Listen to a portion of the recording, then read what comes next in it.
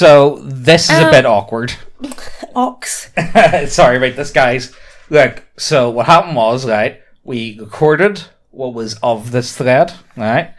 It was a bit small. It was a bit small, so we decided, you know what, we'll leave it. For a day, and then come back and see if it gets filled Now, the thing is, whenever we weren't to go back to do it for a day, it was actually the day for our gender scan. Uh-huh. And we just got busy. Yeah. Pretty much. We're kind of busy, so we didn't actually get to record anymore. And then we've just went back to today tonight. To record it. And the thread's gone. The thread forward. So this is really fucking awkward, but I really don't want to just, like, stop the video, so I suppose... Yes, but as a little...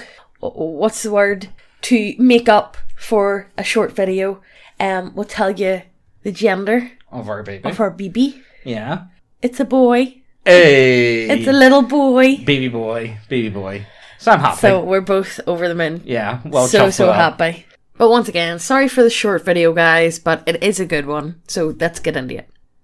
Player meltdowns. Had to remove a player because they poisoned their brain with TG memes. Okay. That ain't me.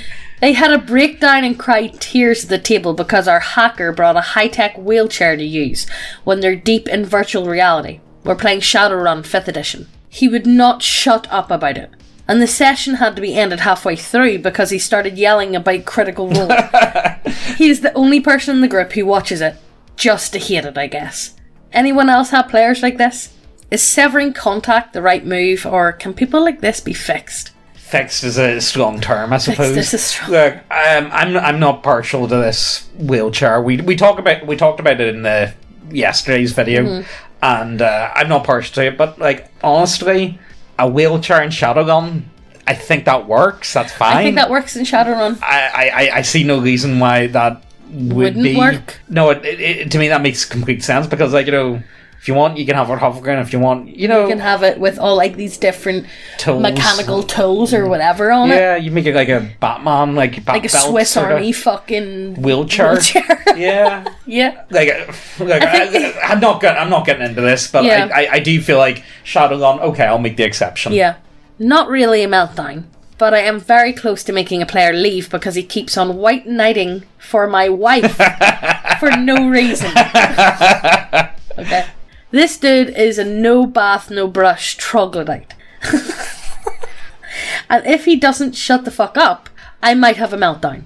If wife ever gets a rule messed up or forgets something, I always remind her, hey, make sure to memorize this stuff or create a formula just to plug your stats in so you never forget. Modifiers. Sometimes, I will admit, I get a little annoyed and snap if I've explained something 3 times. But the moment my voice even raises a hint of aggression, this dude shows up and starts basically yelling, it's fine, she didn't do anything, it's fine, bro, chill. It's fine.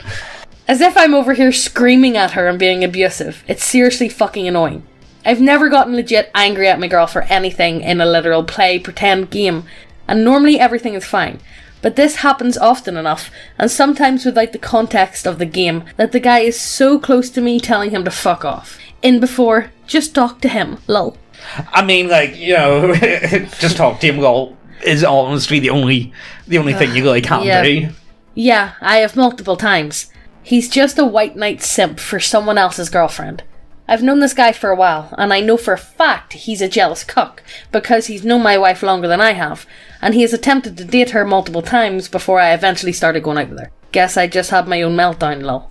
I mean, yeah, but the problem is... The thing is your wife accepting it? Because if she's accepting it, she's a thought. If she breathes, she's a thought! No. Not so much accept... No, honestly, she's not a thought, I feel like there's fuck all I can really say about this because I don't really know the dynamic. I don't know the group. It's not so much that she's a thought, but I can see the wife's face when the guy's like, it's fine, and like the husband's just like shouting at her, looking at her husband going, I can just see it. Yeah. I don't know. Like, I can't feel like I can comment on this because context is key, I suppose. Yeah. One player in my group started out with a mild panic attack mid-session and had to step out to calm down. She was gone for about half an hour before the GM decided that we should call it there and play Jackbox or some shit. And another player got mad because we hadn't played for weeks at this point. and wanted to keep going. When the first player came back, she also wanted to call it. It started as an argument and turned into a full-on shouting match. She puked on camera, and a couple of weeks later, they were fucking. It made me realise I'm just too autistic to understand people when they can go from arguing until they hurl to having sex with the person who made you do it.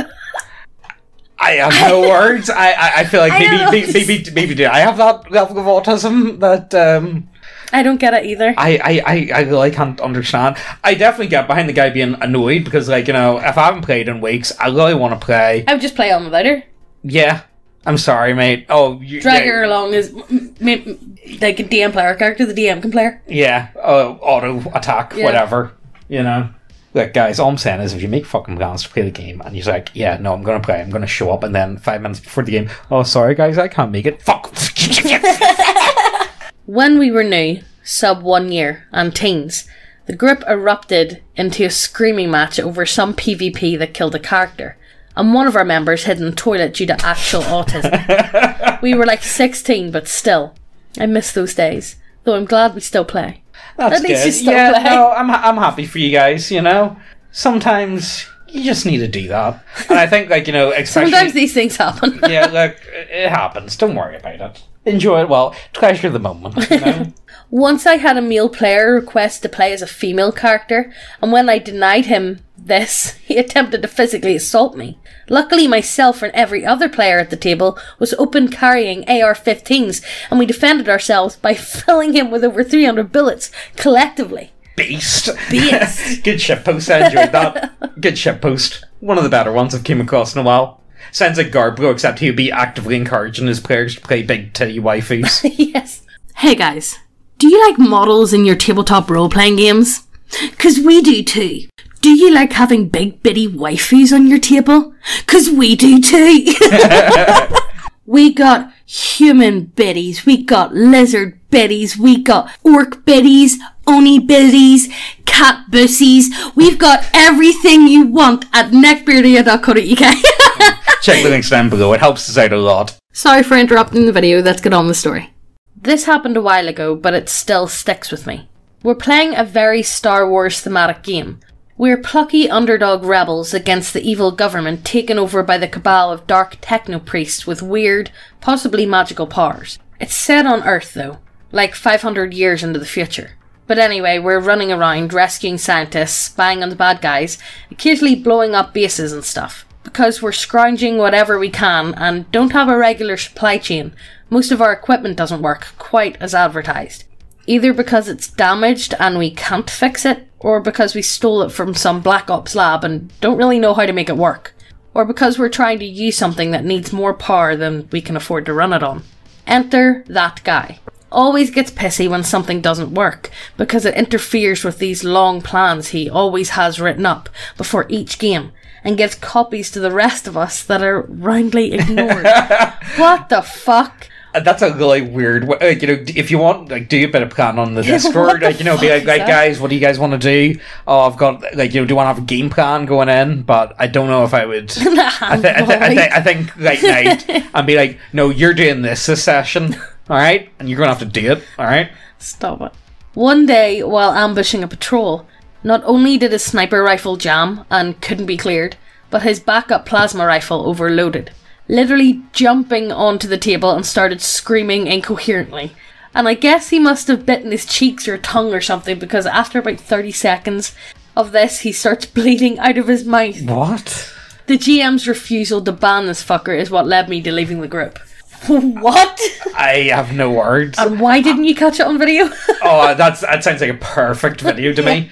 I have no idea how people can play with, you know, unless you know, the only way I think I would accept that is if it's someone that I've known for like 10, 15, 20 years. Yeah. You know, someone that you've known and you for know that they're Spurg. And you know that they're, he just it's like that. This. He just does that from time to time. No, I get the fuck out. That's really out there. Yeah. That's very, No thanks. that's troubling, yeah, no if thanks. I be honest with you.